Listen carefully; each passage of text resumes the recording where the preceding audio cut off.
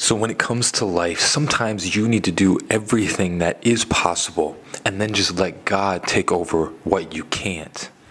Today we're going to be talking about, well, I guess we can basically riddle it down to what people, or why people don't have confidence in what they're doing or starting something, and maybe just patience along those lines, and even laziness we can kind of incorporate into this. It's basically because what we need to do in life is give everything that we got so that God can do what we can't. And a lot of people tend to stop or give up or, not believe in themselves because, well, they only believe in themselves. They don't believe in God. And God can make anything possible. That's the key to this message today, is that God can make anything possible. So what you need to do is do everything in your ability, do everything that you are able to do, and then allow God to do the impossible. For whatever dream or something that you have going on, you need to allow yourself to believe that God can do anything. So if you just give everything that you got, God is eventually going to take over. But a lot of us, what we end up doing in our life is we don't trust God. We don't trust that He has the best interest for us, and that in certain points of our lives, there are certain reasons that we couldn't possibly understand on why we're doing certain things or why things aren't going a certain way.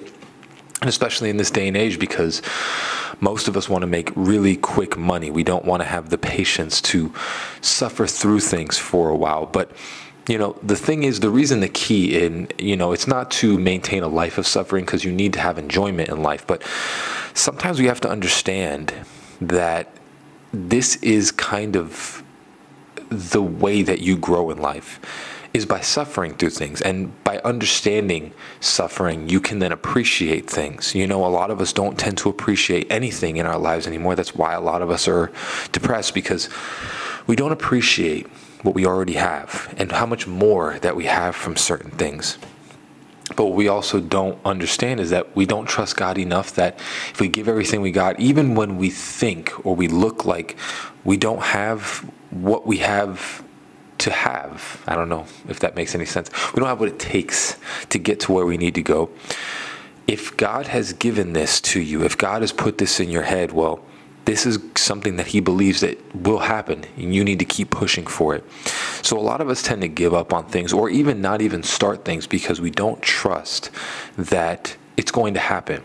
And again, like I said from the beginning, the reason that we don't trust that it's going to happen is honestly because we don't believe fully in God's promise. We only believe in ourselves. And the problem with that is that we are limited as human beings. We cannot have limitless possibilities because we are human. But God isn't. God can do anything.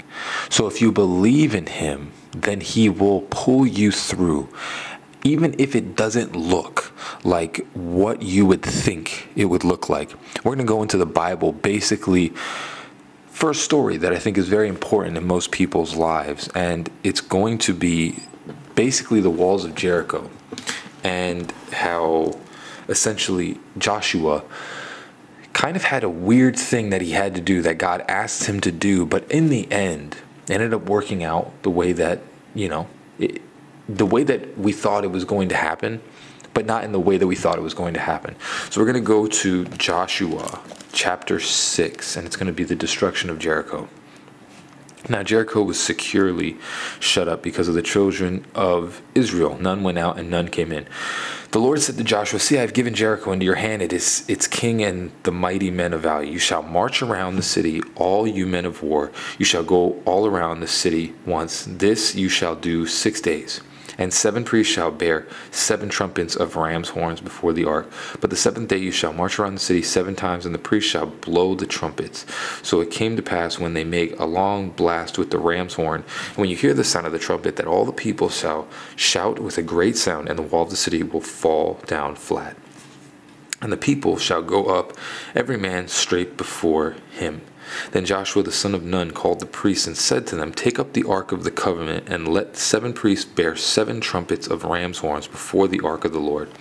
And he said to the people, "Proceed and march around the city, and let him who is armed advance before the ark of the Lord."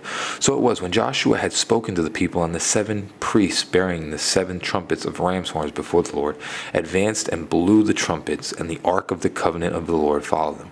The armed men went before the priest who blew the trumpets, and the rear guard came after the ark, while the priest continued blowing the trumpets.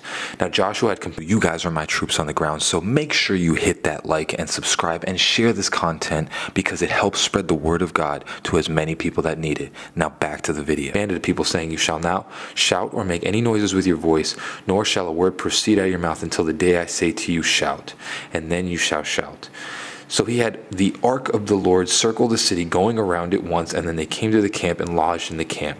Joshua rose early in the morning, and the priests took up the ark of the Lord. Then 7 priests bearing 7 trumpets, ram's horns, before the ark of the Lord went on continually, blew the trumpets, and the armed men went before them. But the rear guard came after the ark of the Lord, while the priests continued blowing the trumpets. The second day they had marched around the city once and returned to the camp. So they did 6 days. 6 days.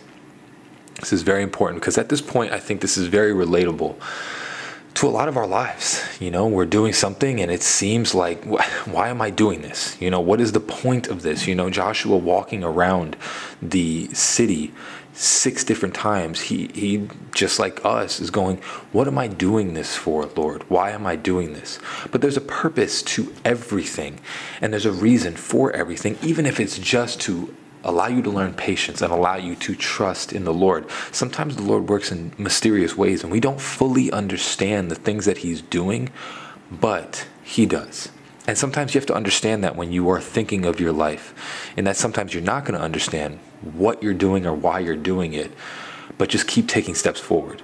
Stop being so smart in your mind and just keep taking steps forward. But it came to the pass on the 7th day that they rose early about the dawning of the day and marched around the city 7 times in the same manner. On that day only they marched around the city 7 times. And the 7th time it happened, when the priests blew the trumpets, and Joshua said to the people, "Shout, for the Lord has given you the city. Now the city shall be doomed by the Lord to destruction, and it and all who are in it.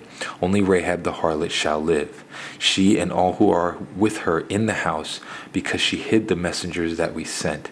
And you by all means abstain from the accursed things, lest you become accursed when you take of the accursed things, and make the camp of Israel a curse, and trouble in it. But all the silver and gold and bronze and iron consecrated to the Lord shall come to the treasury of the Lord." So the people shouted when the priest blew the trumpets, and it happened, when people heard the sound of the trumpet, and the people shouted with a great shout, that the wall fell down flat. Then the people went up in the city, and every man straight before him, and they took the city. So this is a very important part of the Bible, in understanding that, you know, we don't fully understand sometimes where God is taking us or why God is taking us a certain way, but we do understand that God does the impossible, and God does it whatever which way that he wants. Sometimes a lot of us tend to do things in a way of not just doing them. You know, we tend to think and be smarter than we need to be sometimes. And this is not like an insult, it's just a mere fact of sometimes you just simply need to keep taking steps. And honestly, if you look at Joshua, that's basically the story of it, is just continue taking steps, continue walking forward. Some of us want the walk forward that each step you step on a golden brick that explodes and you know, it showers you with sunshine and flowers and all that stuff. But sometimes you're just taking a step. You know, sometimes you're just continually stepping forward, walking forward every single day until the walls fall. And a lot of us tend to, because we watch TikToks and we watch a lot of the things that make us think that these things are just easy and that they just happen overnight. Yes, there are certain people that it happens overnight, but those people usually turn crazy because they never built any sort of anything. They just kind of got something. So what you have to understand is that when you're approaching something in life, you need to realize that sometimes you're just taking steps. You're just taking steps towards what God has promised you, towards what God is showing you. And it's not that every step needs to be riddled with 14,000 answers and just every single bit of everything, but it's just a step. It's a step forward. It's a step forward and not a step back. And that's kind of how life goes. You know, sometimes in life you're just taking steps forward, and that you get in your head where you tend to think that you want to have everything right now, but it might not be the best plan for you. You know, like for instance, the harlot that would eventually have the bloodline for David, you know, if they just took the city, she might have been killed. And most likely she would have, because they wouldn't have been told by the Lord to stop. So this is kind of like a connection to your life, is that the important thing in that city was the one singular person that was saving people. She was going to be the bloodline of David. So if they just took the city, if they just had God explode the walls and just took the city, she might have been killed in the crossfire. And the whole entire bloodline would have been destroyed. So take that into account with your life. Is that sometimes if you just storm the metaphorical city in your life, you might not have the actual miracle that's going to happen if you just waited a second longer. So if you want to be that dude that just wants to get everything right now, but is going to miss out on everything that would be good in his life because he got anything too quickly, but doesn't want to realize that and wants to keep trying to storm that city when God hasn't told him it's ready yet, we'll turn this video off. But if you want to be that dude that understands that sometimes you need patience and sometimes you just need to take steps as many times that God tells you until he finally allows the walls to fall and your life changes. But he's going to do it in a way that will allow your life to be the best possible outcome. Instead of something that you see, it's something that he sees. And you want to trust God so you can have that life continued. We'll keep watching. Smells like hard work and determination, boys. Hit that like and subscribe if you like this video, and watch this video right here if you want to understand why you have pain in your life and how God will use that pain as your purpose. We're going to be starting to do memberships again, and this is going to be, it's basically $4, and it'll just be the extra videos every Saturday. You'll get extra videos on Saturdays if you join the membership. It's $4 a month. I tried to make it as cheap as I possibly could.